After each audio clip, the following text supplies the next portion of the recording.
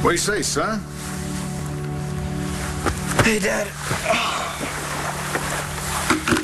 That jerk Lowell didn't really take your job, did he? Yeah, it seems like there's nothing anybody can do about it.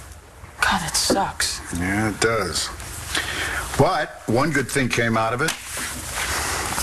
I don't have to go to work anymore. You're on winter break, so we say we have some lunch together. Not really that hungry, Dad. Ah, I see. It's girl trouble, right? Sad. Girl trouble? Did you really just say that? Is it destiny? It isn't anybody because there's no girl to have trouble with, okay? So, Yeah, gotta be Dani then. you know what? Sometimes I hate that you're a cop. Well, then today's your lucky day, because I'm not a cop anymore. You know, once a cop. Always, I know. You know, everything that's been going on, I forgot that Dani left town. Seemed like you two were getting pretty tight, weren't you? Yeah, we always hung out. We were getting tight. You really miss her? Dad, I can't believe I'm about to tell you this. What is it? I kissed Dan. All right, she kissed. We kissed, and now I just can't stop thinking about it. It's you. Kissing somebody, that can really kick your feelings for them into high gear. Is that what happened with you and Mom? Kind of, yeah. I mean, we were doing just fine as friends, and you know that was cool and everything. And then she says she's leaving Landview, and then we were kissing, and everything changed. That'll happen. I mean, the bad thing is that she hates Star's dad so much that she left Landview, and she made it sound like she's never coming back again. Oh, my God. Dani kept saying that Taya was going to take her away, but, I mean, I knew I'd miss her, but this is like... I know. It's like linebacker sitting on your chest. You can't get a good breath. Yep. We've all been there, son. Is this how you felt when Mom married Uncle Clint? Pretty much. Yep. I'm sorry, Dad. If I would have known that this is how you felt, I would have never have given you such a hard time. You had your own set of problems. Yeah, but at least Mom didn't leave. You guys had another chance. Well, I want you to remember this. If this thing with you and Dani, if it's real, then you're going to have another chance, too. You guys... I don't even know how to reach Danielle. I don't know her real well, but I've seen the two of you together, and I bet that when the time is right, she's going to want to let you know where she is.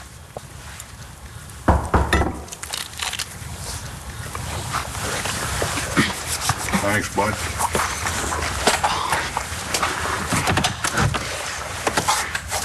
Bro, look at you. You're all vertical. Oh, man. Destiny must be all over you. You guys are still together, right? No. What are you talking about? What happened? She was crazy about you. Oh, fine. Don't tell me. Your big brother, who paid your legal fees so you could sue for the right to walk again. I met someone else. All right, 2 minutes out of the chair and And she left town. Oh. Happens to the best of us, mon frere. Hey, look at it this way. Now you can run after her, huh? What can we do for you, David? Oh, Pa. I'm really sorry to hear that Dorian gave you the heave-ho, you know, job-wise. I swung by Creme Brulee. I wanted to give her a piece of my mind. She's not there. Well, thanks, son, but I don't want you to go and badger Dorian on my... You know what? On second thought... Say no more, Pa. Say no more. I will find Dorian, and by golly, I will force her to give you your job back. I doubt you'll be able to do that. Oh, I have to. I need you to arrest somebody for me. Oh, I hate to ask. Who? The name is Ford. Robert Ford. Poor Matthew, huh? He gets his legs back just in time to have his heart stopped. Well, I guess he's got to be pretty happy that he can pee standing up again. You wanted me to arrest someone for you? I totally do. Robert Ford stole my name, he stole my reality show, and worst of all, he recast me. No. Yes. And now he's got the show up on the internet, he's raking it in, and the guy he recast me with is a total nerd loser. Okay. Here's the thing. You don't need a cop. What you need is a lawyer. But... Hi. Well, if it isn't stepmommy dearest. I'm not your stepmother. Matter of time. Nora, as my lawyer, would you please tell me how much prison time the man who broke this contract will receive?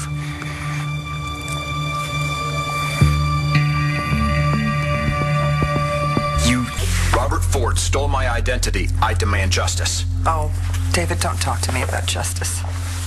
Why, what happened? Oh, Clint, he just tried to sue me for $42 million in damages. Oh, he's really mad. Why didn't you call me? Oh, it was fine. I bluffed my way out of it. I told him I would sell Ace's house out from underneath him and his little gold-digging girlfriend. You know she's moved in there?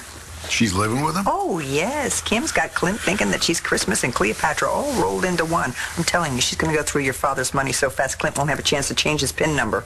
My inheritance? Who is this bimbo? The girl's got dollar signs in her eyes, Bo. I'm telling you. You just wait. Miss Kimberly Andrews is going to be the next Mrs. Clint Buchanan. Did you say Kimberly Andrews? Oh, God, don't tell me you know her. No. I have to go. I'm sorry about your job. Hey, little bro, in the immortal words of Roxanne Balsam, you gotta get back on the hearse. She meant horse.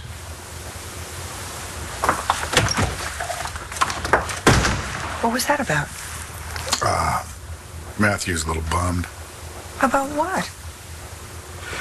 Dani. I should have made Clint move out anyway. He and his little gold-digging girlfriend moved out, then Matthew and I could move in. And invite friends. I know, 'cause this is nuts. Living in separate hotel rooms. Do you realize that we haven't made love? Oh, I'm well aware of that, yeah. I mean, we're living in 2 separate hotel rooms out of respect for Clint, you know. Are we stupid? Not anymore. I want to be with you. I want to be with you, too. But I want to do it the right way. The right way? Yeah.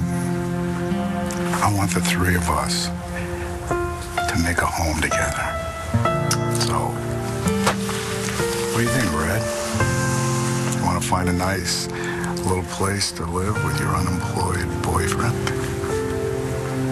Honey, I'd live with you in a teepee if I had to.